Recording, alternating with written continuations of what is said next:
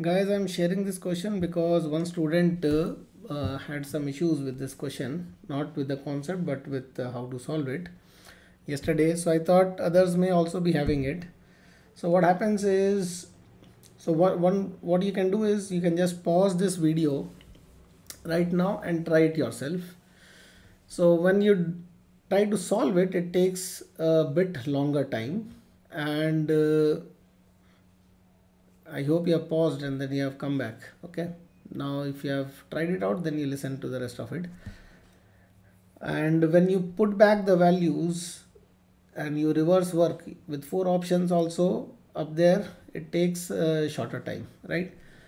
So before we work out, we know that we'll be using this. There are 2 spheres who are having F force between them. So Q1 and Q2 are the charge and the force was F. When they were joined together, if they are identical spheres, then what is going to happen? Equal charges will be on both of it.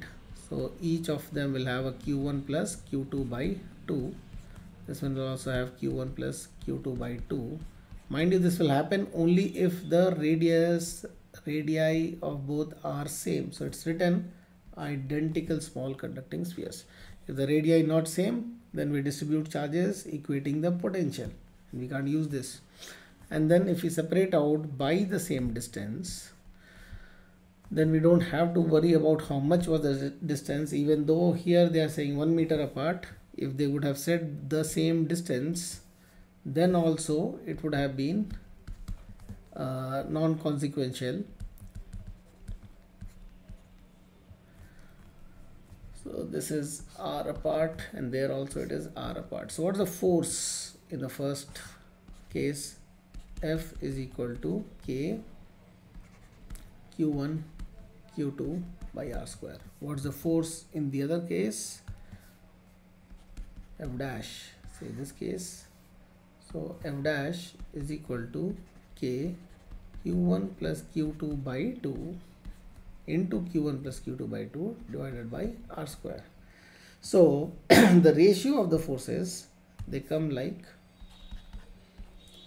F dash upon F. If you do that, then K and r square will get cancelled, and you'll have Q1 plus Q2 square by 4 Q1 Q2. You may remember this, or it is just one line away from the basic concept. Now the point is, in this question they have asked what is the charge ratio, what is Q1 by Q2. So if you do the math, it will take a bit longer. Okay, when you do the math, which I may or may not show in this video because the point of doing the math is not there. Okay, what we have to do is, what I'm suggesting is, you rather put the values, right? F dash by F is given to you, which is 1 by 3. So I'll just write a 1 by 3 over here.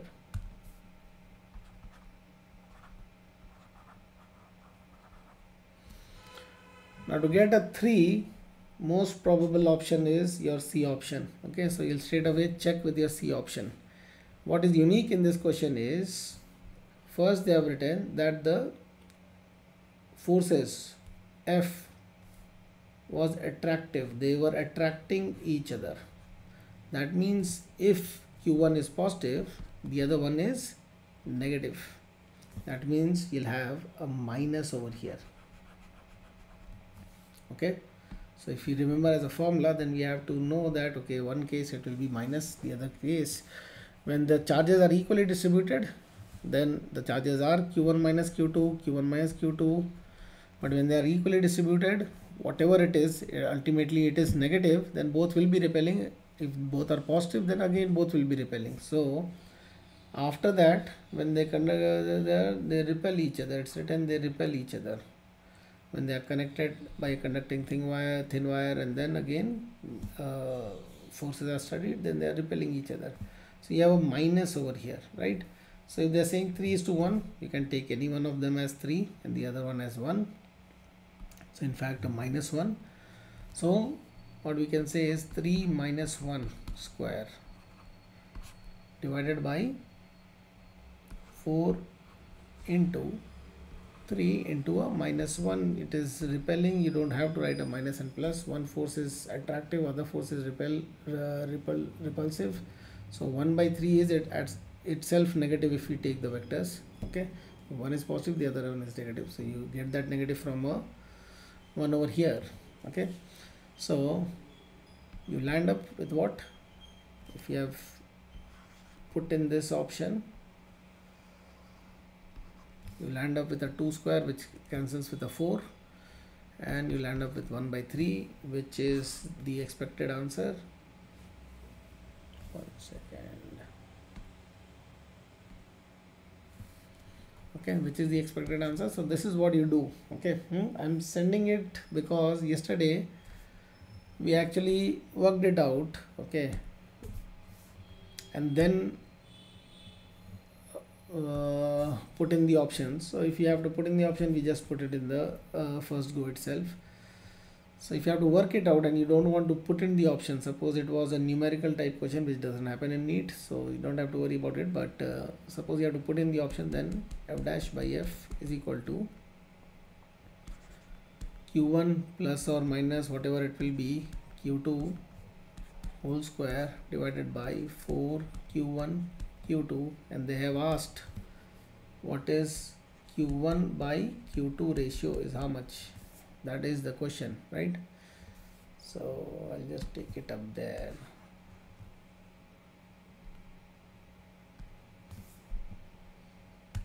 So you get a q1 by q2. This is given to you, this side is given to you. F dash by f is 1 by 3 in this case, so this side is given to you. So I'll just write 1 by 3 instead of writing f and f dash. So this is if you take it inside the bracket, what happens? You have a q1 divided by root of q1 q2, right? So which is under root of q1 by q2 plus under root of q2 by q1. So if you take it inside this, right, that is your squared, and 1 by 4, so I'll just put the 4 over there, right? Of which what is asked? q1 by q2 is asked. So you can say that it is, you are going for a, if q1 by q2 is asked,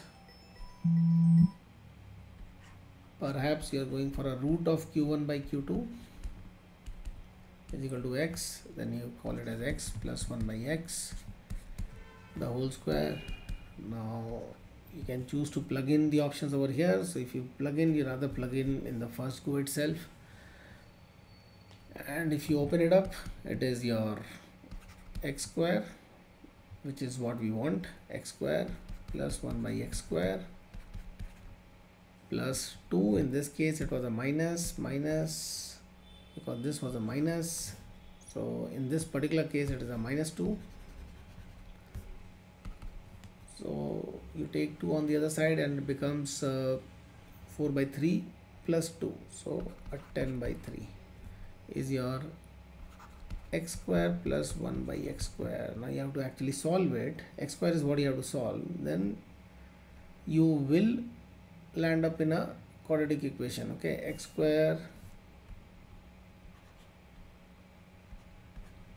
is q1 by q2, which you wanted to solve, is x square is equal to y, and this is simply y upon 1 plus y.